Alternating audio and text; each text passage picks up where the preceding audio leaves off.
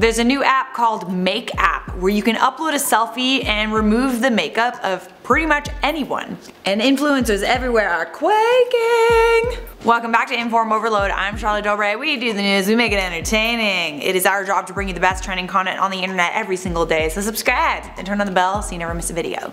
If you're on social media, you know there's a hefty amount of filters these days on Snapchat and Instagram that put makeup on you, and honestly just make you look a heck of a lot better than you do. But what if there was an app that removed your makeup and made you look like a bag of d***?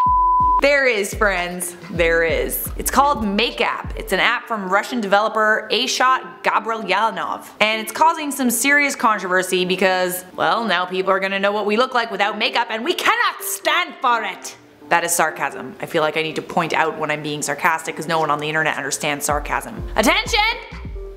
I'm being sarcastic! No cause for alarm. Sarcasm.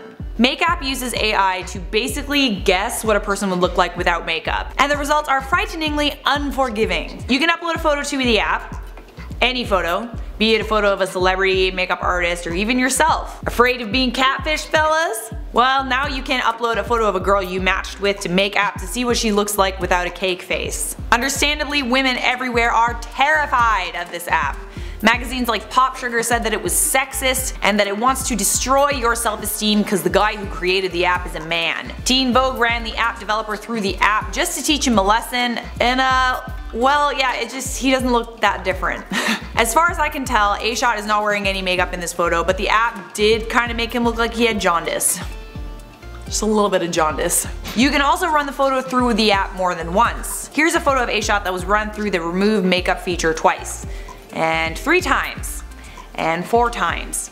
Each time he looks more and more sickly and less like a human and more like a zombie. I honestly don't really feel like it's a big deal to show what people look like without makeup. I don't mind being seen without makeup at all, but I guess I don't look all that different without it, so maybe I'm biased. I also feel like this app doesn't just like remove your makeup, it makes you look yucky. Like it just makes you look like you have the flu. It doesn't necessarily just like take off whatever makeup you have.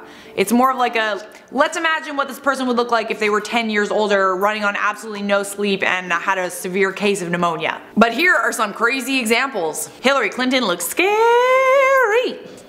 But she usually does so. Ladies, how do you feel about this app? Let me know in the comments. For now, I'm gonna quickly wrap things up with some comment features from my video, the top 10 celebrities exposed by their former assistants. You guys like this video, you wanted me to do a part 2, and I think I might. Deadly Kitten 9000 said, I'm a personal assistant and I regularly call myself a house elf, like Dobby from Harry Potter. My employers have never seen those movies, so they've never questioned me, but from time to time I'll introduce myself as so-and-so's house elf, and they give me a look of, I understand, I'm so sorry, stay strong. Hang in there, Dobby.